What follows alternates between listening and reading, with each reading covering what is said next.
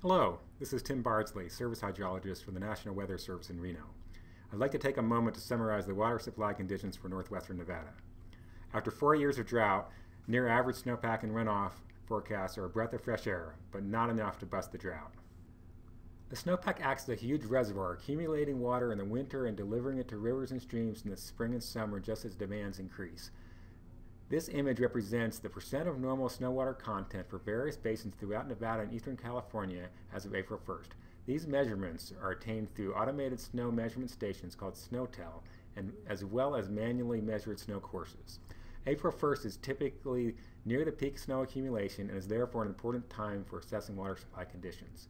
The green and blue colors of this map represent the average to above average conditions throughout the region. This is the most favorable spring snowpack conditions since 2011. These snowpack conditions are the result of above average mountain precipitation in October through January as well as March, combined with near to below average temperatures in the critical months of November through January. Let's take a closer look at the snowpack in the Truckee Basin. The dark black line indicates this year's snow water content, and you can see the stair-step of storm events punctuated by some melt in the late winter. The green line represents the median or normal snowpack, while the blue and red represent the maximum and minimum observed.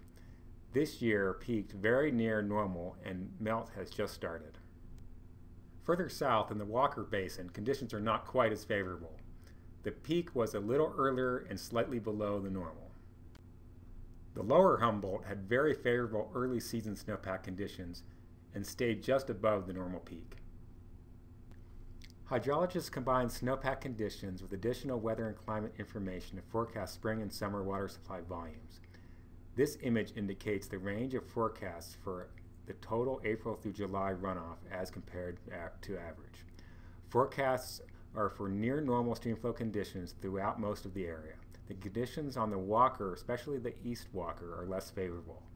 Conditions further south in the Mono and Owens basins are also below average. Long-range climate forecasts indicate slightly increased chances of a wetter than normal spring and early summer, and a somewhat stronger chance of warmer than normal conditions. Warmer conditions would lead to more rapid snowmelt runoff. If you are a water and data geek like me, please visit the California-Nevada River Forecast Center homepage at the link here to explore a wealth of additional information.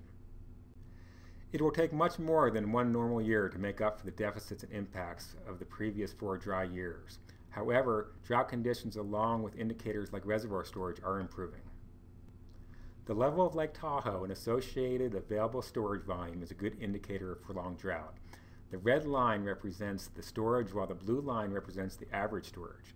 The storage units are in thousands of acre feet. An acre foot is the volume of water covering an acre of land about the size of a football field, 1 foot deep or 326,000 gallons.